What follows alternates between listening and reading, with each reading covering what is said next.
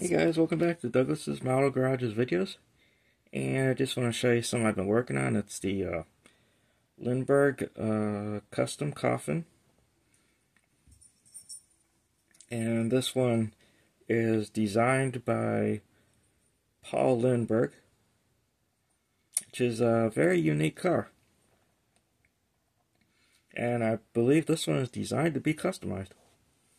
So let me show you what I got first. So I got the chassis right here, kind of all the way built except for the headers on the engine and the seat inside it. And got a little two-tone effect going here. And you got the front underside of it right there. Got the roof right here for the body. Got another two-tone effect going on in there. Going for like a raw steel color inside it.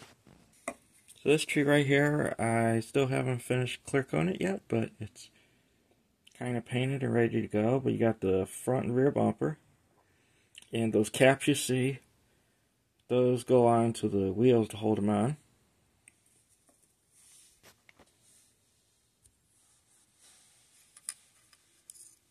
This is the racing seat for it.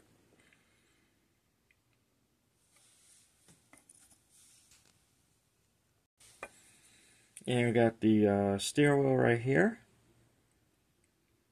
So, also got one of the headers right here.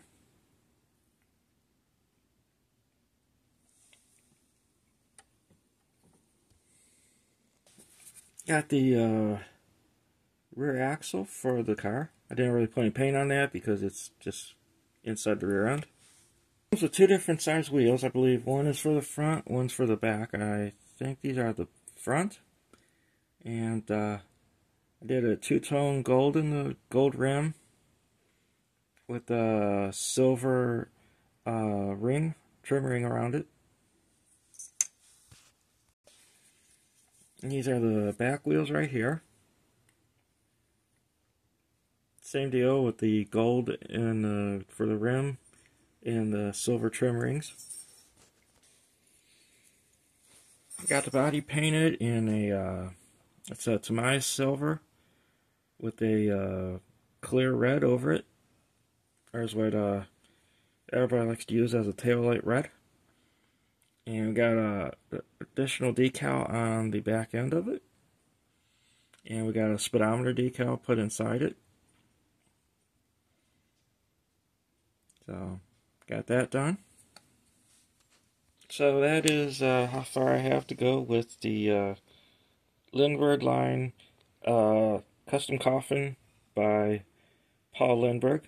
So, hope you guys liked the video, and it's something a little different, and it's kind of a slump buster kit, if you don't mind a small detail on it.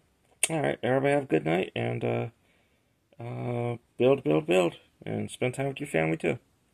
Or build with your family. Alright, you have a good night. Bye.